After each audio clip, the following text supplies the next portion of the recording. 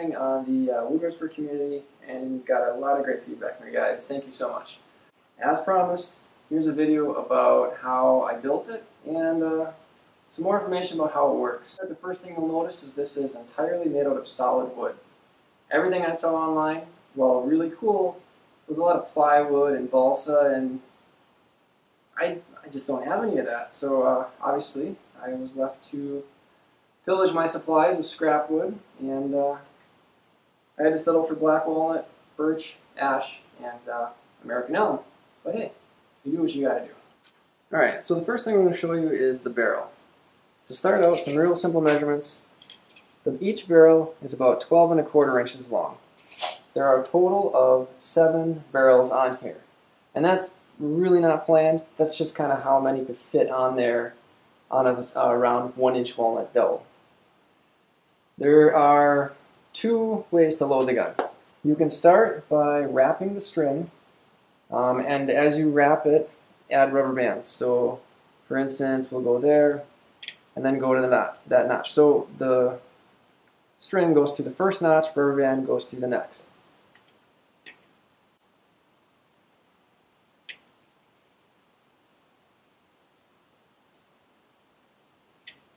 Okay, so that's one way to do it.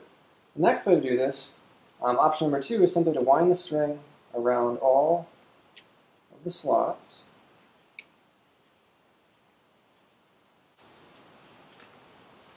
And then once you're all the way around, that's some yellow ones here, you can go down an entire barrel at once. So then you no longer have to keep spinning it.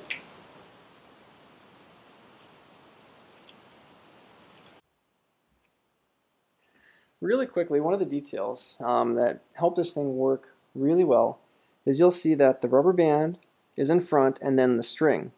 You don't want the string to be underneath the rubber band because it'll stick more. So you want each string to be kind of separate and able to move freely underneath the rubber bands.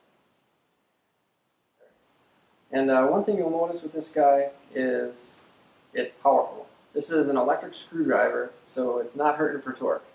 The other thing you'll notice is these rubber bands are big and thick. These are the thick ones. Everything else I've seen are those tiny little rubber bands. Nah, went with the big ones. I had the big ones as a kid in a little plastic 6-shooter, and I loved it, so obviously that's what I had to go with on the Gatling gun here. So here goes.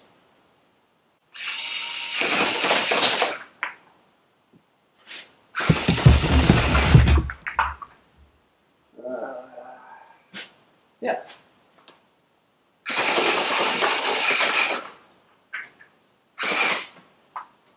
Alright, so I mentioned that everything here is built out of scrap wood. So let me just show you a few pictures of what projects the wood was donated from. First project here was the ash. So the barrels here.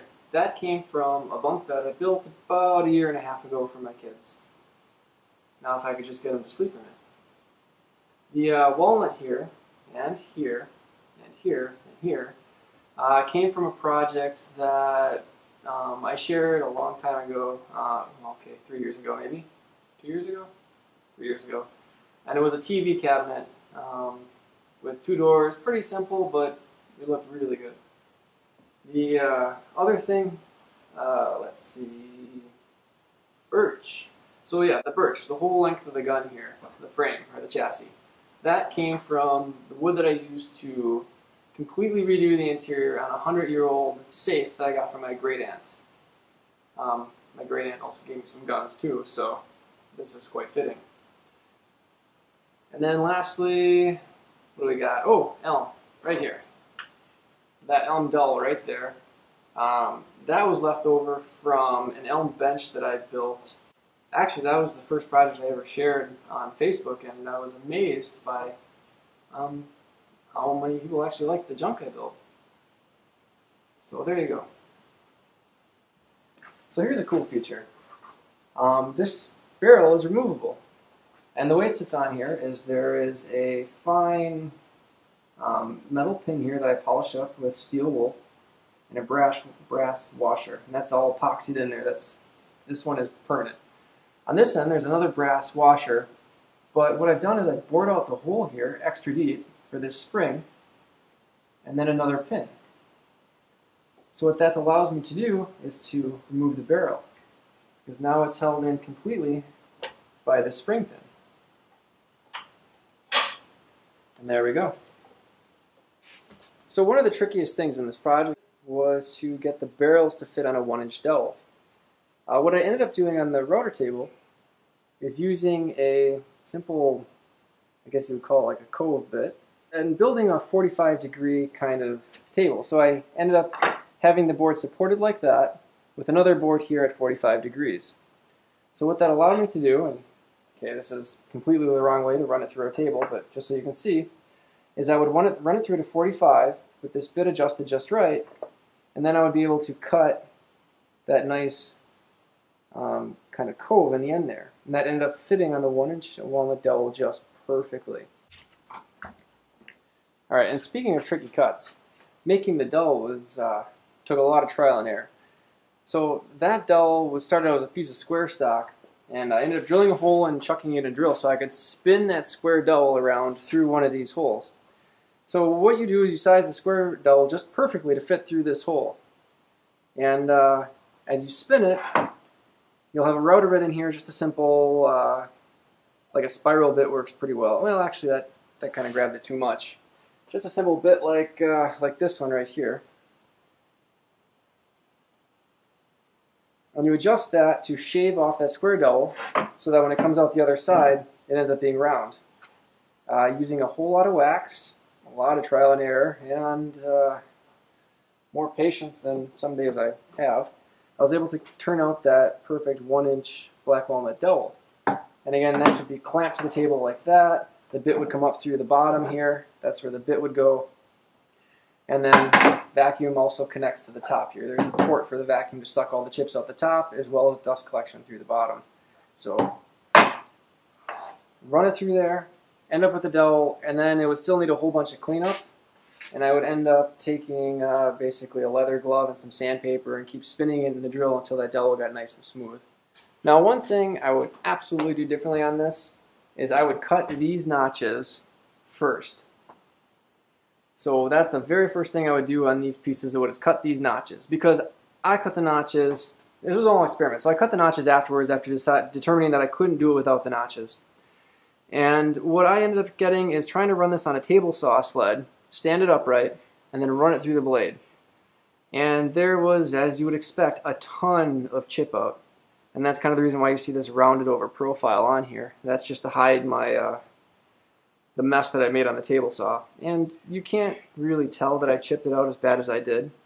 There's a few spots where you can see my blunders, but overall, doesn't affect the function. But that's one thing I would absolutely do differently. Cut those grooves the very first thing on a sled.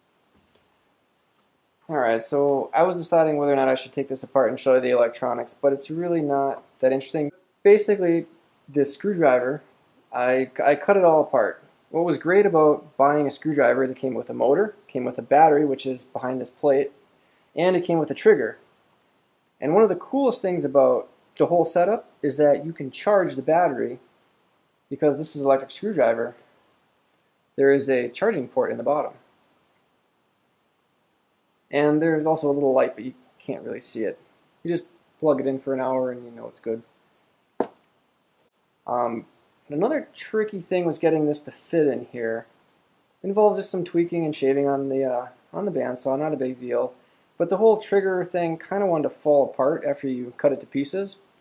So I used Bondo, kind of gobbed it all in there around all the circuit boards and all that, and that kind of holds everything together, keeps it solid, and with a little filing and sanding, I was able to get a nice, solid, rigid chunk of the screwdriver and kind of cram it in there. And this is entirely friction fit. There's no glue holding it in, but it is really tight, and it doesn't move at all.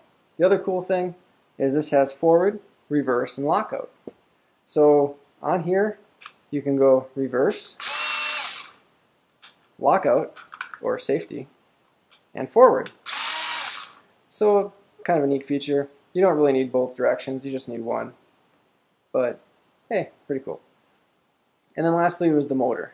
which provided a great clamping point. And you can kind of see I'm not the greatest at soldering, but it looked pretty enough that I didn't want to cover it up, so I left the wires bare here. And again, behind this back panel is a 18650 lithium-ion battery. I'm a flashlight nerd too, so that's one of my favorite batteries. And I was happy to see that was what was already in the screwdriver. Didn't have to buy one. So again, that's all kind of soldered together and then placed behind this wall. To connect the electronics, there's a hole drilled from here to here. And there's actually a plug back here where I plugged that hole. Had a really long drill bit, came in back here, and bore all the way through. I like the way the wires look here, but I didn't want to look at any more wires than I had to. As for the drill, it was originally orange, painted it black. I probably could have done a better job. Maybe matte black would have looked cooler, maybe in version 2. But I also painted it black up here. And this is just a real simple clamping system where 2 screws come from the back and hold this in, which actually allows for a very, very firm connection. Well, I hope you guys enjoyed the video. I sure enjoyed making this, and I really enjoyed shooting it.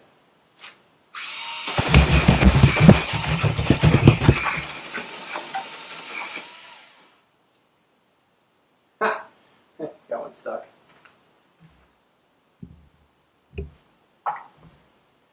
And if anyone was wondering, there's the screwdriver I used. It's the 4-volt cordless XTD extended reach driver from Works. I bought mine at Lowe's for like 20 bucks.